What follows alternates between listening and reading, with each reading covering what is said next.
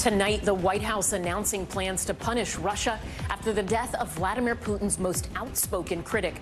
President Biden before the cameras today previewing a new sanctions package against Russia after Alexei Navalny's death Saturday in an Arctic penal colony. His wife accusing Putin of murdering her husband with a nerve agent and then covering it up. It comes as Russia detains yet another American, a 33-year-old Los Angeles ballerina. New video emerging of that woman blindfolded and handcuffed as she's held on suspicion of treason and raising money for Ukraine. How the State Department is responding. Also tonight, Haley's last stand.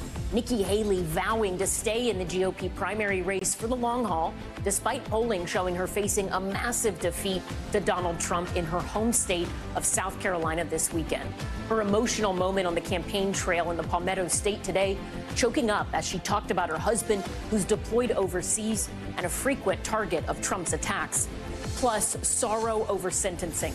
A popular Utah vlogger famous for her videos about parenting and dating, crying in court as she now faces decades in prison on child abuse charges. Her tearful apologies to her husband and her children. Assassination plot twist. 2 years after the murder of Haiti's president, a judge now indicting his wife as part of a massive conspiracy to carry out the killing.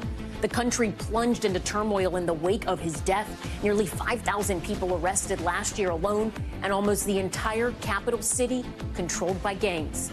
Gucci at gunpoint. Armed robbers breaking into a Gucci store in New York City, ordering customers to the ground and stealing $50,000 in merchandise. 3 suspects still at large. We'll have the latest on the investigation. And the spirit of I-95. New video showing a horse galloping along the side of a Pennsylvania interstate. Wyatt's handler says it ended up on that highway and how the speedy steed is doing tonight. Top Story starts right now.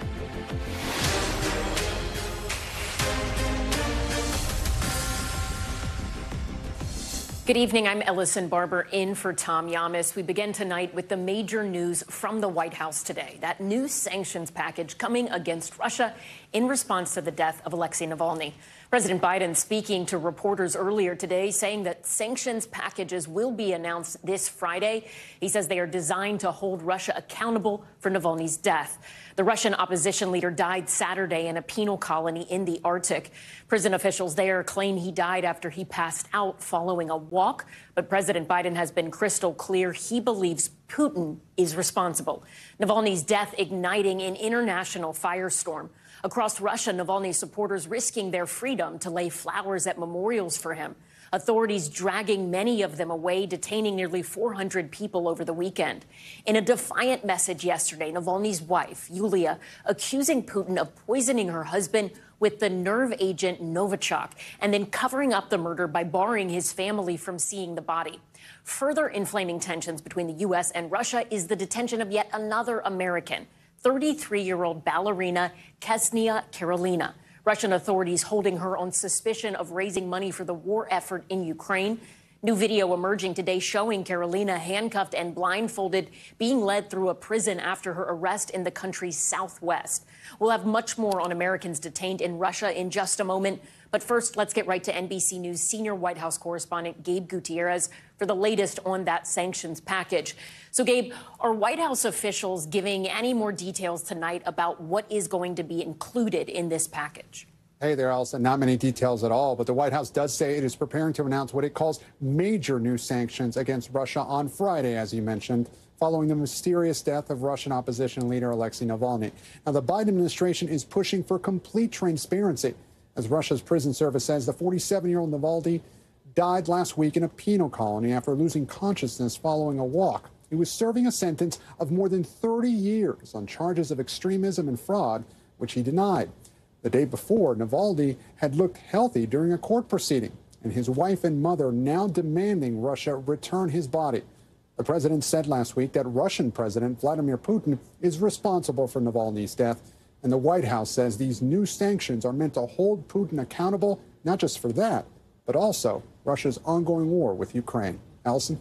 Gabe, yeah, you mentioned the ongoing war with Ukraine. It's almost the 2-year anniversary of the start of the full-scale invasion of Ukraine. Is that fact, that anniversary, impacting sanctions discussions at the White House tonight? Well, certainly it's weighing on the minds of U.S. official, and a U.S. official now says President Biden will join a virtual meeting of G7 leaders on Saturday, the second anniversary of Russia's invasion. President Biden now ramping up calls for congressional Republicans to pass tens of billions of dollars in aid for Ukraine.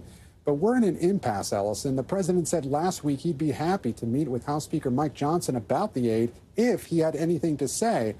But so far, no meeting has been scheduled, Ellison. Gabe Gutierrez reporting from the White House North Lawn. Thank you.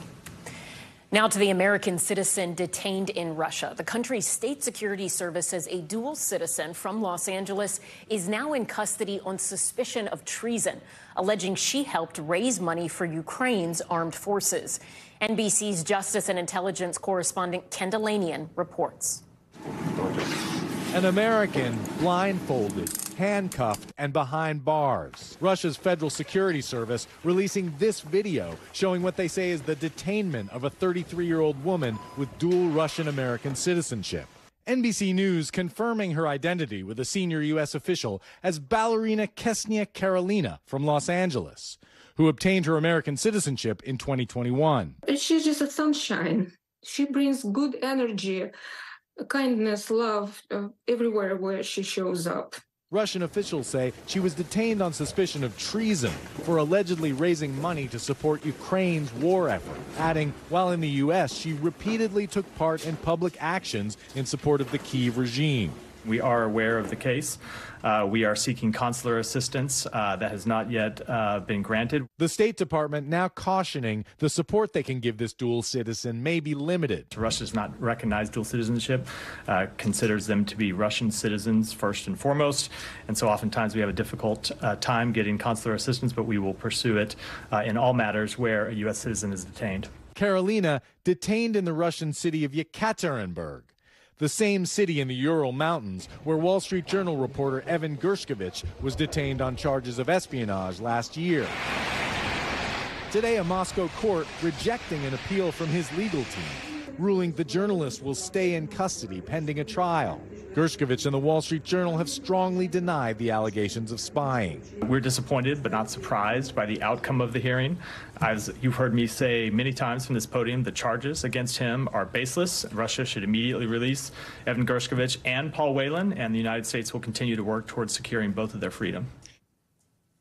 And Ken Delanian joins us now. Ken, how is the White House reacting to this news of yet another American being detained inside of Russia?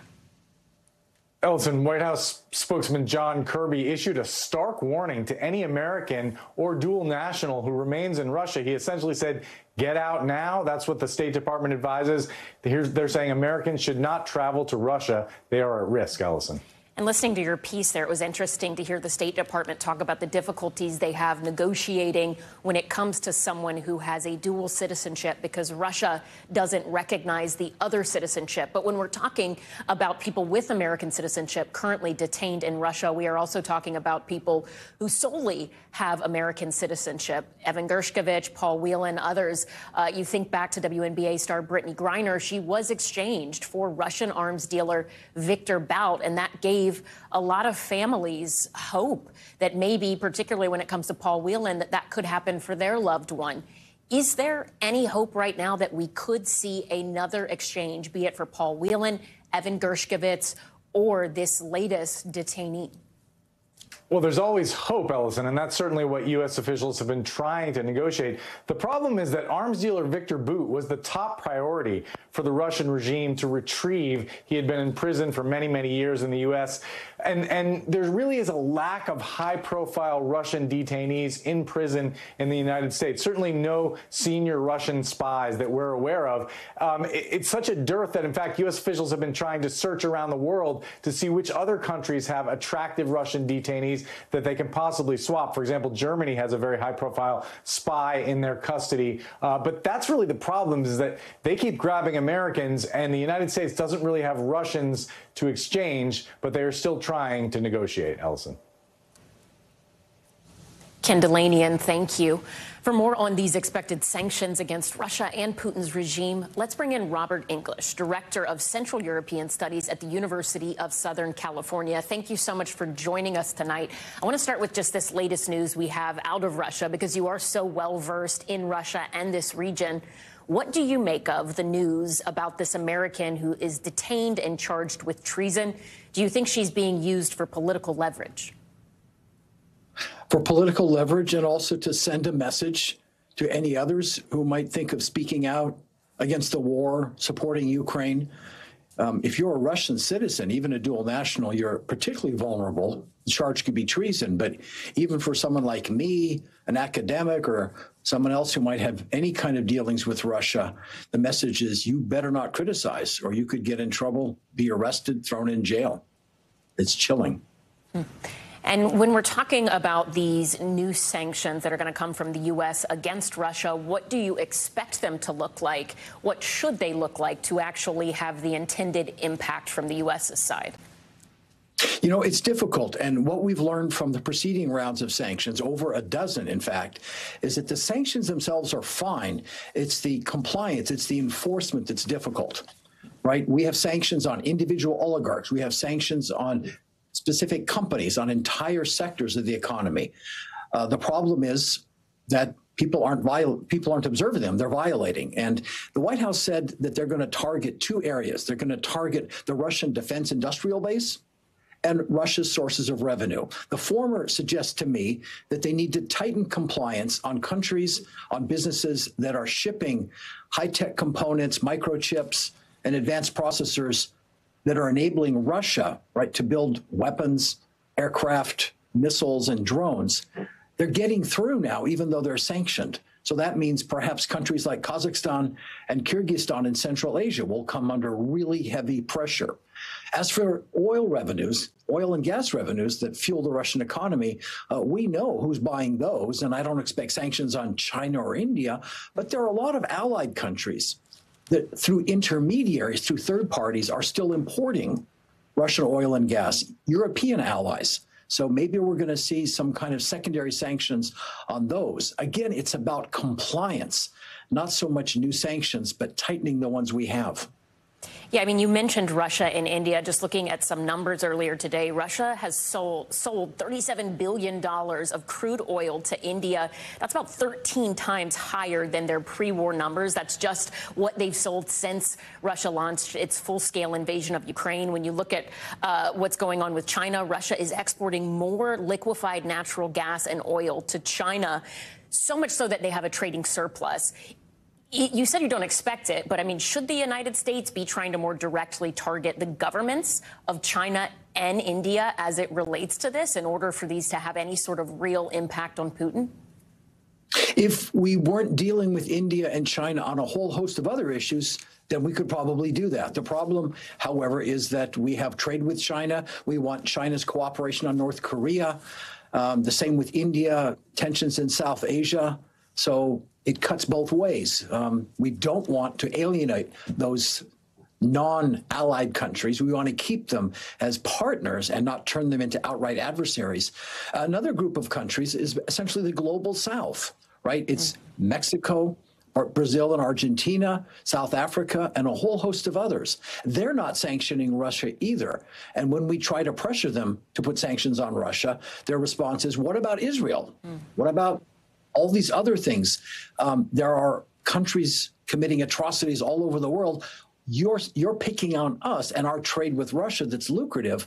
Why don't you sanction Israel? Why do you have a double standard? So it's got really complicated because of our multiple interests all over the globe. You know, last summer, I remember reading an article by an opposition leader, a Russian opposition figure, where they made this argument of essentially saying the sanctions up to last summer had done nothing to impact Russia's economy, nothing to directly impact Putin or his allies within Russia, and that they were ultimately hurting his enemies as well as civilians. My question to you is, when it comes to sanctioning an authoritarian regime like Putin, do sanctions ever work against authoritarian governments?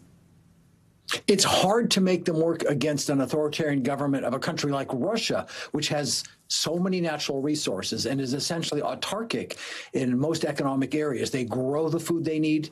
They have the resources to produce most of what they want to manufacture. And again, they can find ways around sanctions to import the rest. A country that's that big and a well-organized autocracy is really hard to sanction. A smaller autocratic country with a more, mono economy, you can target the one commodity that they import or the one type of manufacture that they export. Russia is big and sprawling and fairly advanced, so it is very tough. And breaking sanctions is lucrative for all these other countries and third parties. It's a game of whack-a-mole, and so far we've been probably losing. All right. Robert English, Director of Central European Studies at the University of Southern California, thank you. We appreciate your time and insights. You're welcome. Moving now to a troubling story out of Oklahoma, where a 16-year-old student died after a fight in a high school bathroom. Police in the city of Owasso saying they never got a call from the school and only learned about the incident once that student was at the hospital. The next day, the teen was pronounced dead. NBC News correspondent Rahema Ellis joins us now with more. So, Rahema, what do we know about this incident right now? The first thing we know about it is what you said. This is a tragedy all the way around. Police are not revealing exactly what the cause of death was. They're saying they're waiting for the medical examiner's report, and they're also waiting for a toxicology report before they can determine cause of death of this young 16-year-old sophomore high school student. And that report, we're told, may not come for several weeks. Has the school said anything, acknowledged the death, or released any sort of statement? This afternoon, they did release a statement, and they're saying several things, of which we want to share some information with our viewers about that. For the first thing they're saying is identifying where this happened. They say students were in the restroom for less than 2 minutes, and the physical altercation was broken up by other students, along with a staff member who was supervising outside of the restroom. They go on to say that all students involved in the altercation walked out under their own power to the assistant principal's office and the nurse's office. Now, there's even more that they add. They say while it was determined that an ambulance service was not required, out of an abundance of caution, it was recommended to one parent that their student visit a medical facility for further examination. That did happen. But the school goes on to say as to why the police were not notified, here's what they say. Per district protocols, the parent or guardians of students involved in a physical altercation are notified and informed of the option to file a police report should they choose. Some people might be wondering, why didn't the school file a police report if there was a fight going on in the school? Those questions may be answered in the coming weeks. But first, we're looking for what is the exact cause of death of the 16-year-old Oklahoma student. Right, and we will stay on this story. Rahema Ellis, thank you so much. We appreciate it. Now to the race for 2024. We're counting down to this weekend's GOP primary in South Carolina. Donald Trump versus Nikki Haley. And despite her poll numbers, Haley says she is not giving up. Here's NBC's Garrett Hake. Tonight, Nikki Haley says she's digging in for a long campaign to come, with her pivotal home state primary just 4 days away. South Carolina will vote on Saturday, but on Sunday, I'll still be running for president. I'm not going anywhere. The former South Carolina governor and Trump administration UN ambassador vowing to stay in the race despite losing the first 3 early primary states and facing daunting Palmetto State polls that show her getting walloped by GOP frontrunner Donald Trump by a nearly 2-to-1 margin. Haley arguing former President Trump is the only Republican whom President Biden can defeat and that the country desperately needs new leadership. Trump and Biden are 2 old men who are only getting older. Growing emotional, speaking about her husband Michael, a National Guard officer deployed in Africa and a recent target of Trump mockery. I wish Michael was here today, and I wish our children and I could see him tonight, but we can't. The Trump campaign releasing a new ad today attacking Haley over her tax policies as governor. Let's increase the gas tax by 10 cents over the next 3 years. Even as top Trump campaign officials argued to reporters in a memo that Haley has no mathematical path to the nomination and should be ignored as irrelevant and not newsworthy. Haley's political math problems only get worse after South Carolina votes Saturday. 19 states will hold their nominating contests in the next 2 weeks. There are no public polls that show Haley leading Trump in any of them. Ellison? Garrett Haake, thank you. Turning now to the weather, and in Southern California, tens of millions of people remain under threat of flooding and landslides as the region gets hit with even more rain. NBC News correspondent Liz Kreutz is there. Up and down California's coast, a trail of destruction as another storm tears across the state. Massive boulders falling on the famous Pacific Coast Highway, blocking traffic. Fast rising waters trapping drivers, leading to dramatic rescues. Los Angeles has seen nearly as much rain this month than it typically does all year, more than Seattle, New Orleans, and Miami. The deluge and storm after storm hitting California, taking a toll on the region's infrastructure and some of the areas already eroding coastlines. This neighborhood in the coastal city of Rancho Palos Verdes is in an active landslide area. Officials say for years it only moved inches a year, but now it started moving feet. It started with a crack and then it started to sink, and now all this sinking has just been gotten worse and worse. Water mains here continue to break. The city is asking for help. I feel very sorry for this part of our neighborhood. Nearby, the historic Wayfarers Chapel now closing indefinitely due to the shifting land. More than 175 weddings here canceled. Our structures are heaving, foundations are cracking. Literally everything on our property is being affected by the ground that is moving.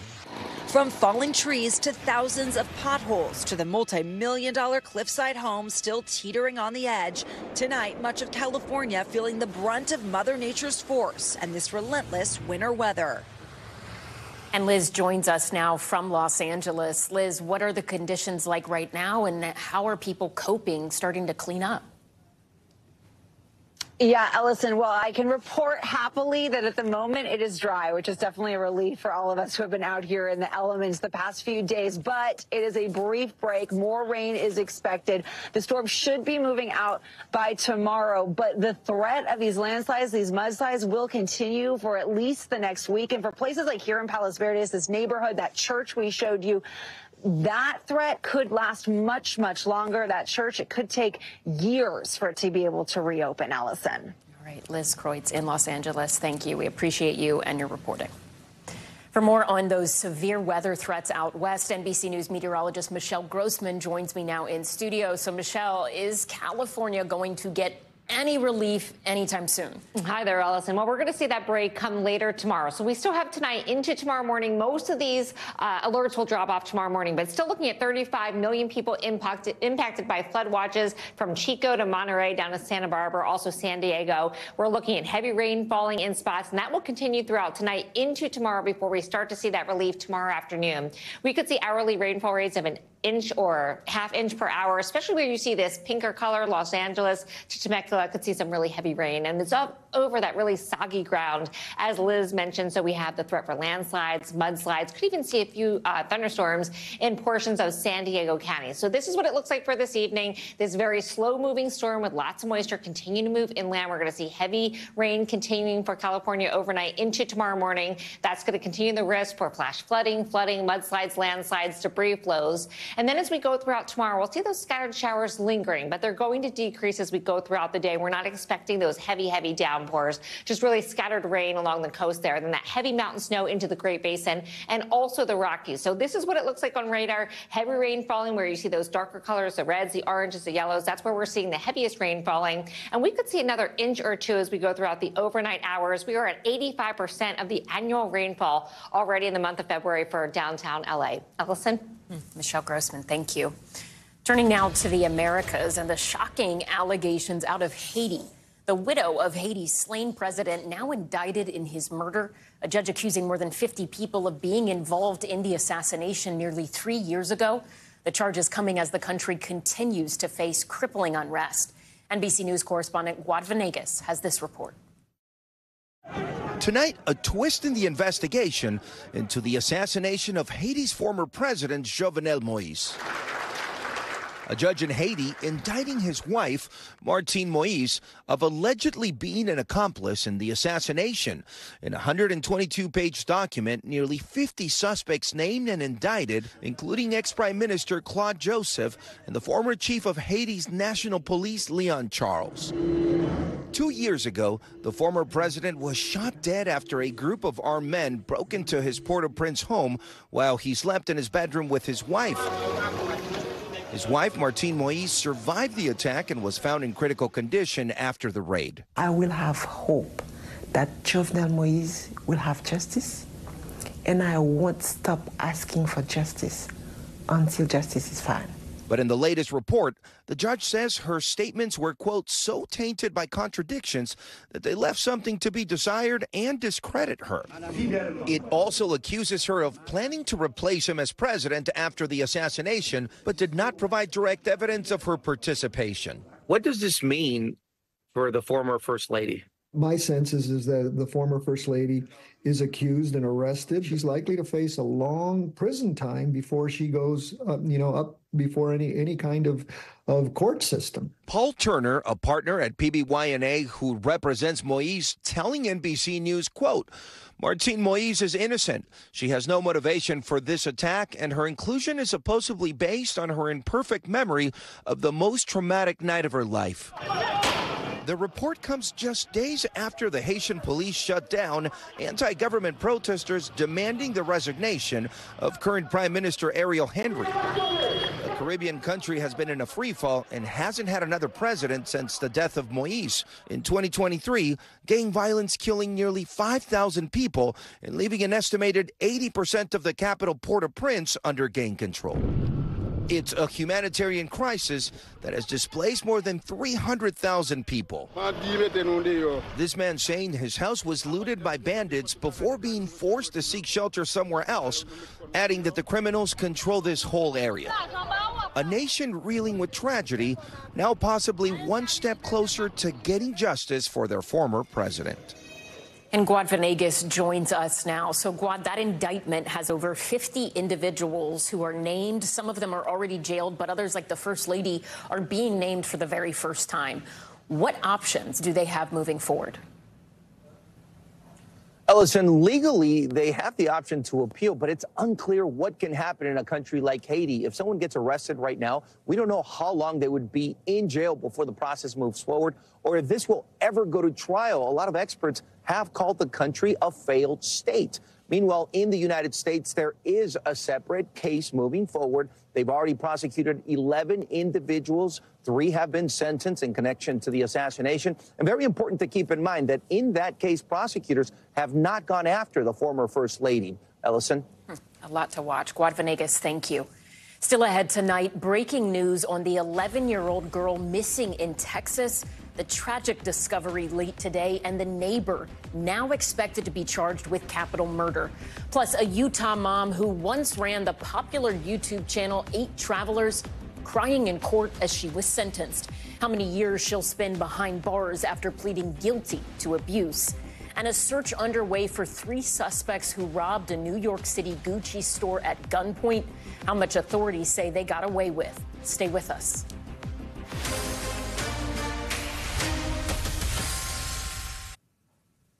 Back now with an update on a Utah mom once known for her family channel on YouTube, now facing years in prison for child abuse. The vlogger tearful in court as she learned her fate.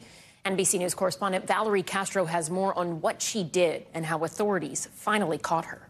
Welcome to District Court. The now infamous mom influencer and YouTube star Ruby Franke tearful in court as she faced her sentencing. I was so disoriented that I believed dark was light and right was wrong. The judge handing down a sentence that could last 30 years for several counts of child abuse. The sentence will be that Ms. Franke serve 4 counts, 4 1 to 15-year sentences based on her convictions for 4 counts of aggravated child abuse. The Utah mother of 6 once gained notoriety for her YouTube channel 8 Passengers, but a darker side to her parenting revealed last year when she pleaded guilty to 4 counts of aggravated child abuse, including inflicting physical torture.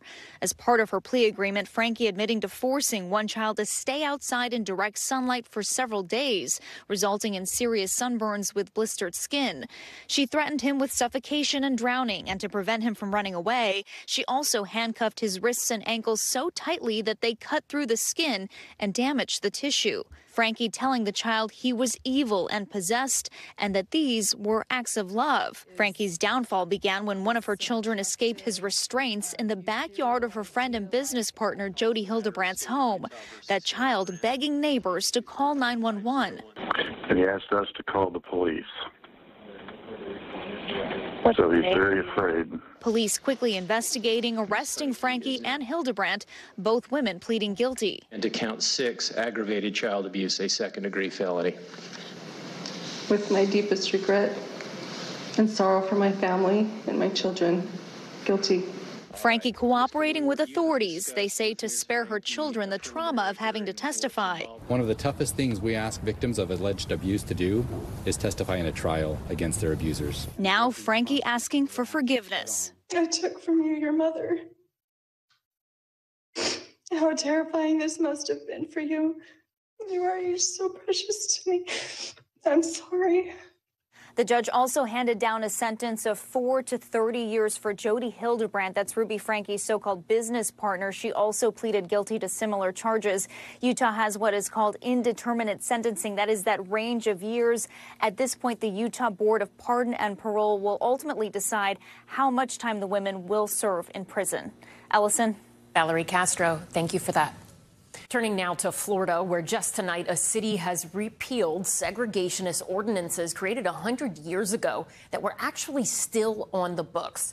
The historical change of the city's laws reverses 3 city ordinances that created segregated residential areas and rules that prohibited residents of the opposite race from entering into certain areas. NBC News correspondent Sam Brock joins us now from Boynton Beach, Florida. So, Sam, this has all happened really in the last hour. These ordinances, they weren't being enforced, right? But why were they still written law?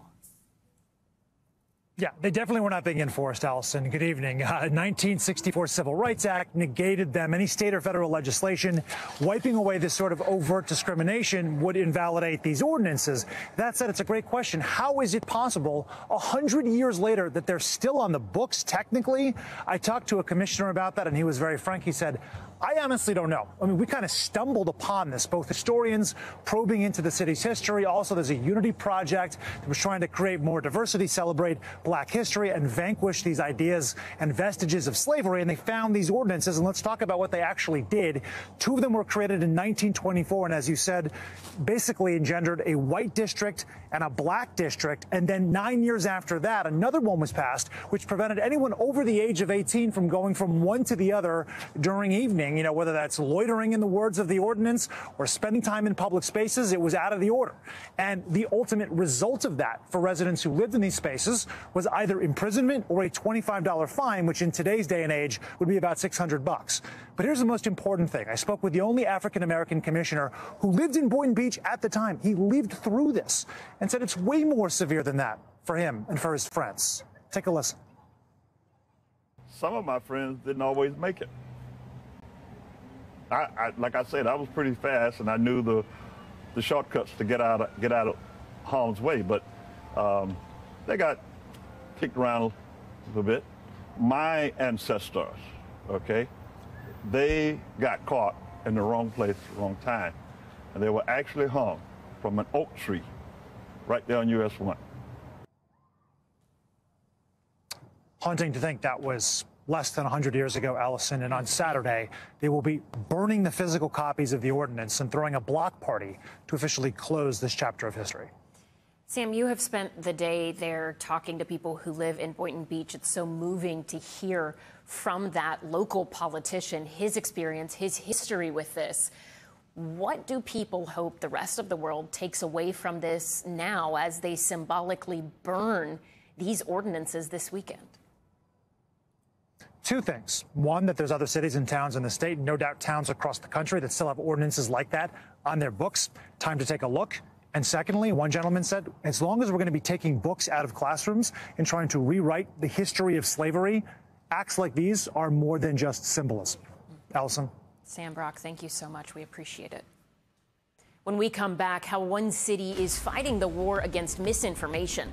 False claims about migrants overtaking Tulsa, Oklahoma, spreading wildly online. We spoke to the mayor of that city to find out what he's doing to set the record straight. Stay with us.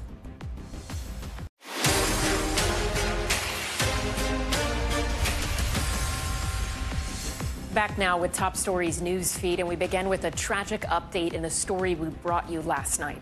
Officials in Polk County, Texas, confirming the body of 11-year-old Audrey Cunningham has been found 5 days after she disappeared while on her way to catch a school bus. Divers finding her body in a river late today. 42-year-old Don Stephen McDougal, who is already in custody for unrelated charges, will be charged with capital murder, according to the DA. A manhunt underway in New York City after a robbery at a Gucci store in broad daylight. Surveillance video shows the masked gunman entering the store in Manhattan, ordering customers to the ground before ransacking the shelves, stealing about $50,000 in luxury goods.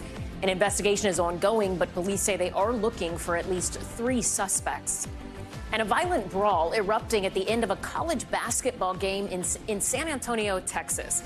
This video, which shows the two teams, the University of Incarnate Word and Texas A&M Commerce, shaking hands after a nail-biting overtime finish when the punches just start flying. It took officials more than a minute to break up this fight. A bystander was also hit, according to ESPN announcers. Both teams have issued apologies. No word yet on whether or not any players have been suspended. A truly wild incident caught on camera, a horse riding free on a highway in Philadelphia. Take a look at this. The horse galloping at a blazing speed on Interstate 95 in the early morning hours. Authorities eventually able to capture the animal, which appeared to be okay before it was transported to a stable. A handler telling our local NBC News station the horse escaped from a nearby urban riding club where it had only recently arrived. Next tonight, Tulsa, Oklahoma, at the center of a wave of disinformation surrounding migrants and how the city is dealing with them as rumors and disinformation spread wildly online. NBC News correspondent Stephen Romo spoke to the mayor of Tulsa about how he's trying to fight back. Tonight, the national controversy over immigration making ripples far from the border and sanctuary cities. I usually don't waste time responding to conspiracy theories that are out there in the comments section. But Tulsa Mayor G.T. Bynum is speaking out now to refute false claims concerning undocumented migrants heading to and being welcomed by the city. I had other elected officials reach out to me because of concerns they'd heard from their constituents based on complete misinformation. The controversy appears to have started last November when an article was posted on Breitbart.com linking Tulsa's designation as a certified welcoming city with sanctuary city status. In reality, the designation comes from the nonprofit, nonpartisan organization Welcoming America, which advocates for civic engagement, economic development, and leadership for immigrants in the U.S. This is something that we received a recognition for helping legal immigrants go through the citizenship process. And immediately you had people turn around and say, well, this is recognizing that Tulsa is a sanctuary city. Many ex-users reposting the article and the headline. Pretty quickly, some users started referring to Tulsa as a sanctuary city in their posts. But that was just the beginning. Next came rumors about busloads of migrants getting dropped off in the nearby suburb of Catoosa and heading to Tulsa, when Bynum says it was actually just a local church's annual prayer walk. And more rumors, including a supposed migrant processing center with the federal government handling 15,000 cases a day. But it turned out to be the new customs facility for the Tulsa airport, which is expanding to include international flights. The disinformation picking up so much traction, it posed a security risk at the groundbreaking. Tulsa Police Department determined of their own volition that it was bad enough that they wanted to have extra police protection. This week, Mayor Bynum posting a fact check, making it clear Tulsa is not a sanctuary city. Rather than do this one-off over and over again, I need to put the truth out there for everybody to see at one time. But it's not yet clear how well received that message will be, with some users on X already pushing back. It is manufactured fear that isn't based on any facts whatsoever. Stephen Romo joins us now in studio. So, Stephen, even with the mayor's efforts, these conspiracy theories, they're still being spread online. Is there anything else local officials want to do or think they can do to address this? Yeah, it's alarming, right? Police even having to get involved here. There are other efforts. There's actually a proposal for an ordinance by one city council member to stop all funding from going to anyone who is undocumented in the country. The mayor actually opposes that because it seems very difficult to enforce. What would police and firefighters do? Check IDs or something? It doesn't seem enforceable. That ordinance, though, it's coming when there's so much heated rhetoric right now. It's going to have its first reading at a meeting tomorrow, so we'll see what comes of that. Many people just looking down different avenues for a solution to this continual disinformation they're seeing there. Stephen Romo, thank you. We appreciate it.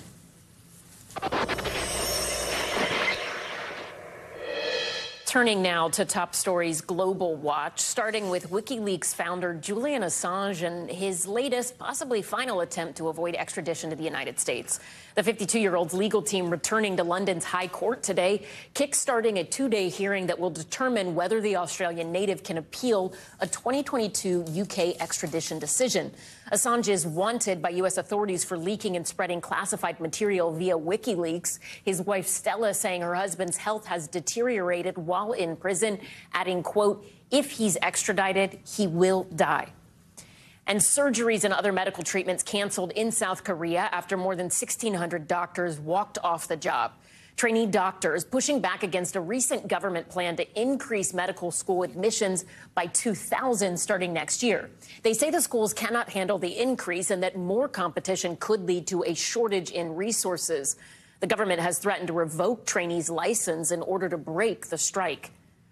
Coming up next, a landmark ruling out of Alabama. The Supreme Court there legally recognizing frozen embryos as children, the major implications for the rest of the country, and the future of IVF.